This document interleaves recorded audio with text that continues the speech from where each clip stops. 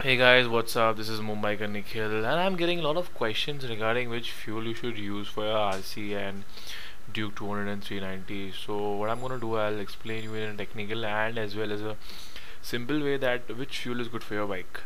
Okay, so the higher the ratio, the better the engine is able to turn heat into mechanical work.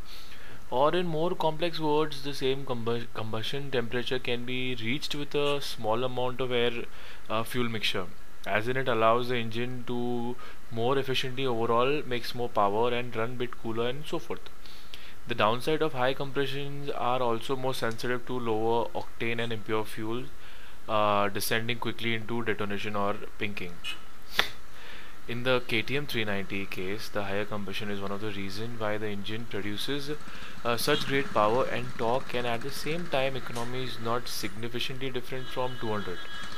The science of it is that the higher compression ratio on an engine, the more sensitive the engine becomes to the quality of the fuel.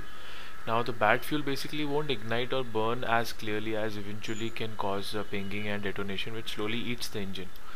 We all know that KTM has a high compression ratio, though high performance production engine do go higher. However, KTM has run this kind of compression for a while now. The Duke 125 has a similar high compression ratio. And now high octane fuel burns slower than compared to the low octane fuel.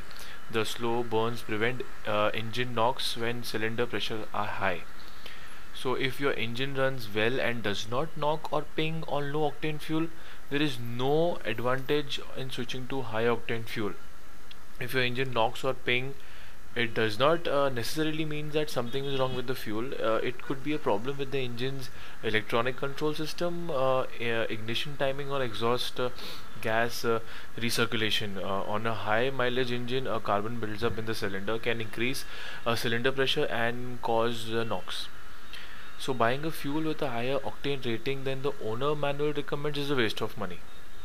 It is commonly believed that the higher octane fuel gives an engine more power, but guys, it is not true.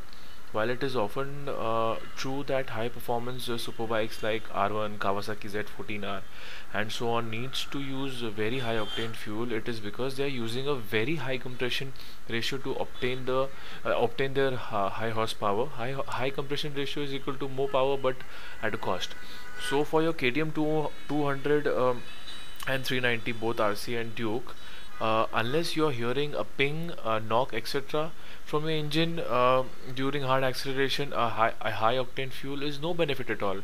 And according to the manual, you don't need to use an high octane fuel. You can use a normal octane fuel. However, if some of you wants to use an high octane fuel, you can go for it, but it will not do any good for your engine. Yeah, just make sure your the fuel which you're using is clean, because some of the petrol pump don't serve clean petrol. They have a lot of dust particles in that fuel. So I hope I have answered your questions, and if you have any questions, you can comment down below. Thank you for watching my video. You can click here somewhere to watch my other videos and keep subscribed. Thank you. Shabak khair. Bye bye. Take care.